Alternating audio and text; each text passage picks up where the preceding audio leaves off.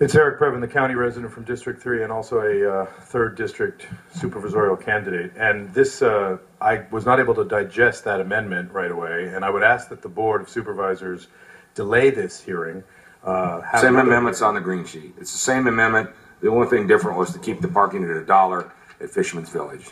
No, I understand the dollar, right, but it is a teeny bit confusing. There's something about from 13 to a high of 236%. I'm just a little confused by it. I will address your amendment earlier, which was to reduce the increase on a typical $10 parking charge for a family in the hottest part of summer driving to the coast for coastal access, which, as you recall, the marina was by charter intended to provide coastal access for the residents of Supervisor Molina's district and Supervisor Ridley Thomas's and Mayor Antonovich's district, because we don't all have coastal access, those residents who are not on the coast.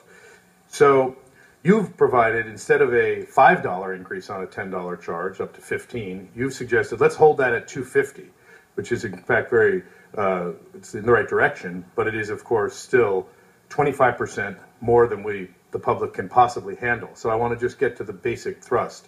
The basic thrust is that an ordinary family coming to the beach in the summer should not be hammered with additional charges.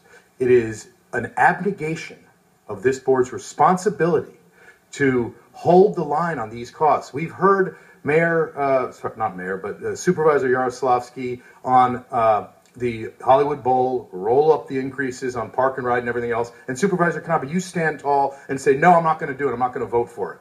Where are you guys on this? We need the regular supervisors to step forward together and say, no, Beaches and Harbor, you're a profitable, high-end group that has offices on the coast. You don't need additional personnel for this work. In fact, we already gave you 7 parking enforcement guys, and we can't even, these parking lots, this drives me crazy. These parking lots are not even being used at the current rates. So to increase these parking fees is an absolute outrage, and I urge this board to take strong action against this. Thank you.